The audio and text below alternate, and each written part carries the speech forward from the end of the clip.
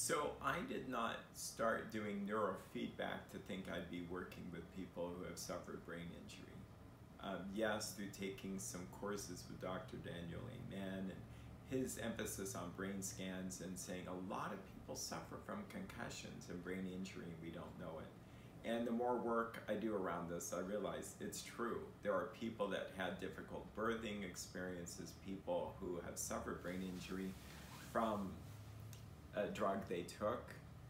Drugs and alcohol afflict brain injury, car accidents, stroke. I've seen some amazing things that just kind of shock me. It seems that the people who are good candidates for neurofeedback are those who suffer the most. The more you're going, I'm pretty into wellness and I just want to try this out. I might say, well, we'd have to see if you already know how to lift weights, going to a gym, you may not see the biggest bang for your buck, but if you're so weak with brain issues that you just can't concentrate, often the results are marvelous. I see people with attention deficit disorder.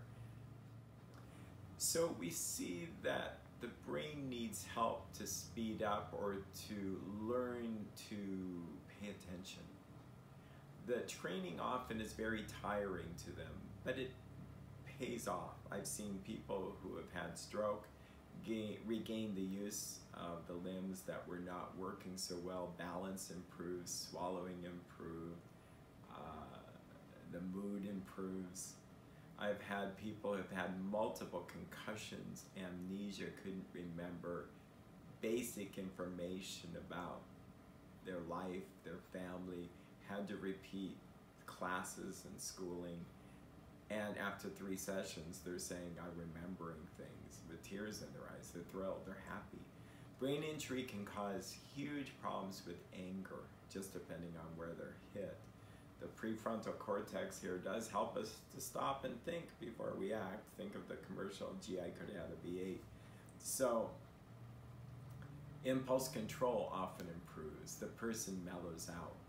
Headaches that accompany brain injury. I had a person travel a round trip 200 miles she was in I don't want to identify her, but I will say that she was in a plane situation which caused a brain injury. And so problems with remembering, amnesia, anxiety, it was difficult. This person was really challenged in their work and they were able to pull it off. Yeah, no.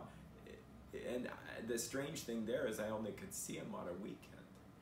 And so it's not the best kind of training, but it was training nonetheless. I'd see him one day, one training, the next day another, and then I think we were doing 2 a day to get 3 in a 1 week period, but it was all in the weekend. Better to kind of space it out, but sometimes you do what you gotta do.